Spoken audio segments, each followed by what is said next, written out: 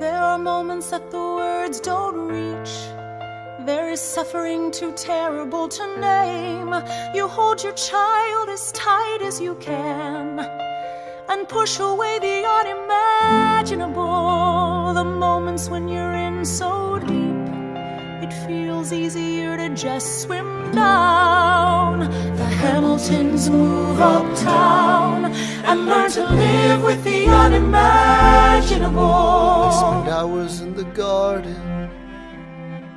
I walk alone to the store, and it's quiet uptown. I never liked the quiet before. I take the children to church on Sunday, a sign of the cross at the door, and I pray. That never used to happen before. If you see him in the street, walking by himself, talking to himself, have pity. Philip, you would like it uptown. It's quiet uptown. He is working through the unimaginable. His hair is gone gray. He passes every day. They say he walks the length of the city. You knock me out, I fall apart. Can you imagine?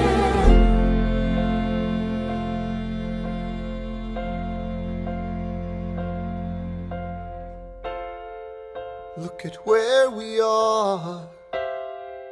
Look at where we started.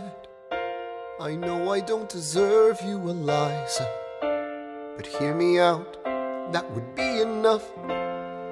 If I could spare his life, if I could trade his life for mine, he'd be standing here right now, and you would smile, and that would be enough.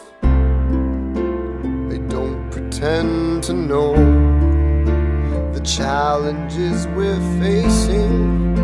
I know there's no replacing what we've lost, and you need time, but I'm not afraid.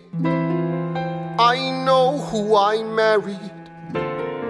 Just let me stay here by your side. That would be enough.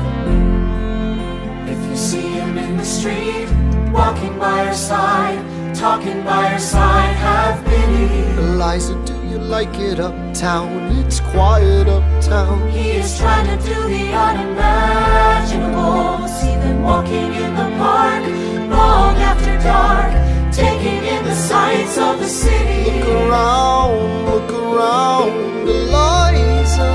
They are trying to do the unimaginable. There are moments that the words don't reach. There's a grace too powerful to name. We push away what we can never understand. We push away the unimaginable. They are standing in the garden, Alexander by Eliza's side. She takes his hand. It's quiet uptown. Forgiveness.